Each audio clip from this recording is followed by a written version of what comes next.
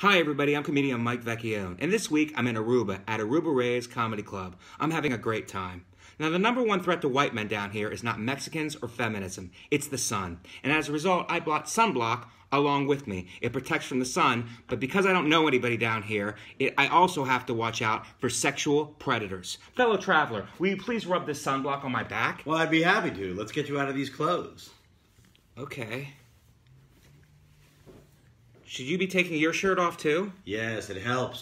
You have such fine Mediterranean skin. I'm Italian-American. Please don't trivialize my ethnicity. Ooh, what are you doing later?